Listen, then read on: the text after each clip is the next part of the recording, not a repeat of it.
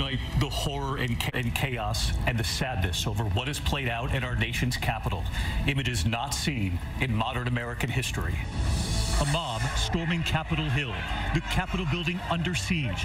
Trump supporters, fueled by the president's own words this morning, smashing through the doors of the U.S. Capitol.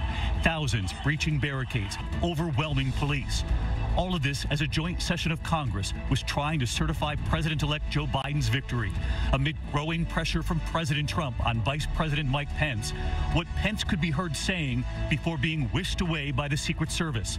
Pence then issuing this statement: the violence and destruction taking place at the U.S. Capitol must stop, and it must stop now.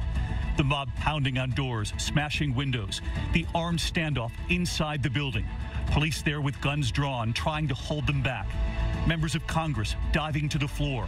A woman shot on Capitol grounds, the images tonight, as she is loaded into an ambulance. Rioters making it onto the Senate floor, all the way to the seat of the Senate president. Another seen sitting behind House Speaker Nancy Pelosi's desk. Republicans and Democrats alike all day calling on the president to urge his supporters to stop after the president told them to march to Capitol Hill. Tonight, the emergency curfew now in effect in Washington, D.C. The entire D.C. National Guard now activated. Troops coming in from Maryland and Virginia. Tear gas deployed late today. Tonight, as authorities try to secure the Capitol, the tough questions already coming in. How was this allowed to happen in the first place, with President Trump for weeks now calling for protests?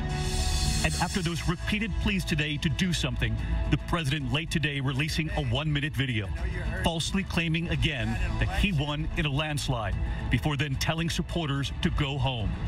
President-elect Joe Biden tonight offering sobering words, saying this was not a protest, this is an insurrection, saying I'm saddened America has come to such a dark moment, saying today this will serve as a reminder that democracy is fragile, but that America will endure.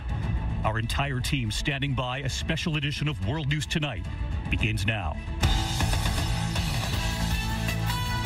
From ABC News World Headquarters in New York, this is World News Tonight with David Muir. Good evening, and thank you for joining us tonight on this very difficult day in America. It is hard to put into words what exactly we witnessed today. From ABC News World Headquarters in New York, this is World News Tonight with David Muir.